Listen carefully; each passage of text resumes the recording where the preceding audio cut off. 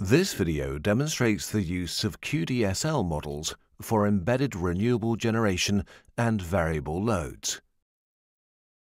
QDSL is used to provide user-defined models of the steady-state behavior of various power system equipment elements.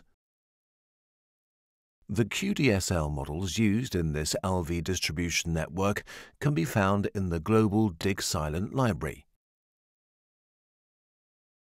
Study case 4.1 should be activated. We'll be focusing on one feeder, FD094. The 0.4 kV network in this project contains not just LV loads, but also models of PV generation, electric vehicles, and battery storage devices. We'll first look at how these elements work, then run the quasi-dynamic simulation to see their effect in the local network. First, let's look at one of the PV generators. Its active power output is determined using the internal solar calculation model. This calculates the output of the generator based on its location, that is, the latitude and longitude of its connection point, together with the date and time. The details of the calculation can be found in the technical reference for the element. There are 5 loads representing electric vehicles whose active power demand is determined by QDSL models. Let's look at one of these vehicles.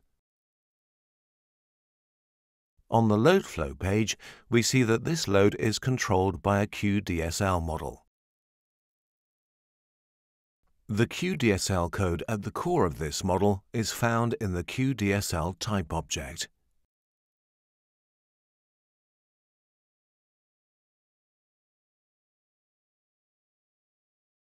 On the description page, the model and its parameters are described.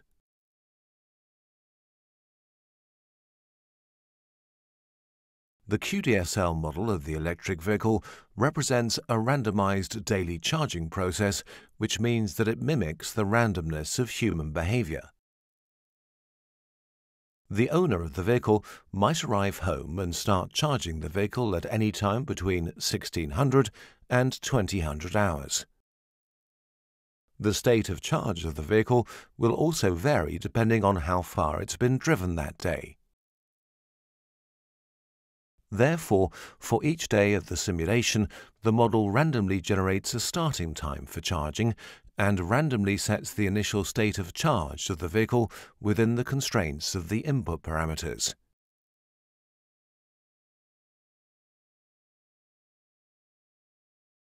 There are 4 batteries in the network. Each is represented by a static generator of plant category storage and is placed in the network with a load and a PV generator. Such batteries can be used to maximize the local consumption of energy from the associated PV generator. When the energy supplied by the PV generator is more than is required to support the local load, some of the output can be stored in the battery. The battery can then provide energy when there's little or no PV generation. The batteries are controlled by QDSL models, which determine for each step whether the battery should be storing or releasing energy. The operating mode of the battery is dependent on the power flow measured on the connecting line.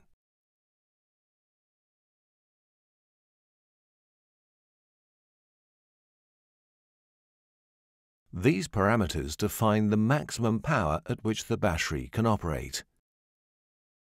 By comparing the measured power with these input parameters, the QDSL model determines the required level of power input or output for the battery.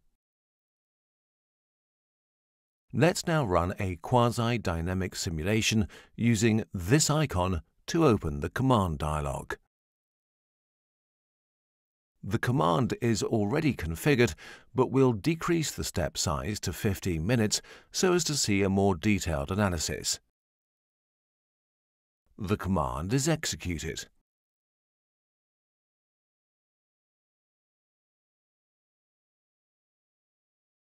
Let's look at the results on the plots that have already been prepared. Here on the EV charging plot, we can see the charging activity of the 5 vehicles. The random start times and initial states of charge are reflected in the differing charging patterns each day. This energy plot shows the PV output and battery storage activity. Note that this plot uses a curve stacking setting, giving a resultant profile. If we remove this flag, we can see the PV and storage profiles separately.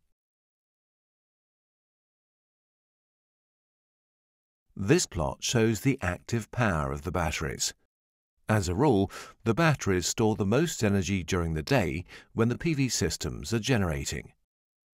But we can see quite some variation between the different storage systems. This is partly because of different model parameters, but also because the loads that they support vary in their load profiles.